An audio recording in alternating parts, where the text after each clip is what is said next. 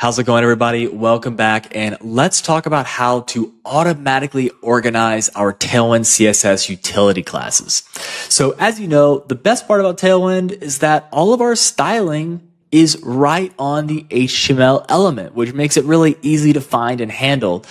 But this can also be the most challenging part of using Tailwind, just because our classes get out of control. I mean, we could easily have, 2 or 3 times as many classes on this element just right here.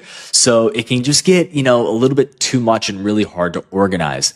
And so what we're going to be doing is we're going to be using the Tailwind Prettier Plugin, which is awesome. And we're going to be following these instructions right down here. So the first thing I'm going to do is I'm going to install this plugin. Okay, there we go. Nice and easy. And I'm also going to be creating a Prettier RC file. Okay, and we're going to do the next step. And I'm just going to paste this in right here. Okay, great. And so if we go back to our code here, and let me just close this right here. If I want to add flex and I save it, it's going to hop over here because there is a methodology to this that Tailwind has provided. And this is applying that methodology and that organization for us, which is great. So even if I don't know where to put, let's say like a text color or padding, let's do padding first. So I'll do like P-6. And when I save, it's going to go over here. Right?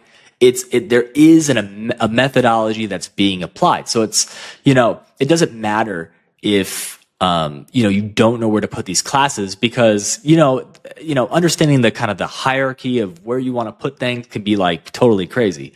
And so if I want to do like text and let's just say sky and let's give it 500, we'll do 500. You're going to see that it snaps right into place and it's going to be on the outside.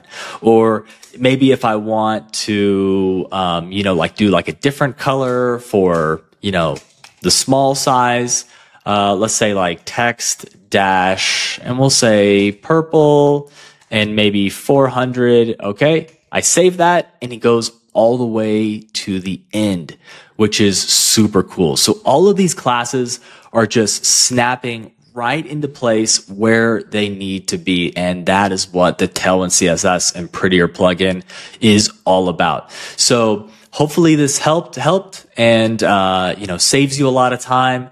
If it did, go ahead and give us a thumbs up and I will see you in the next one.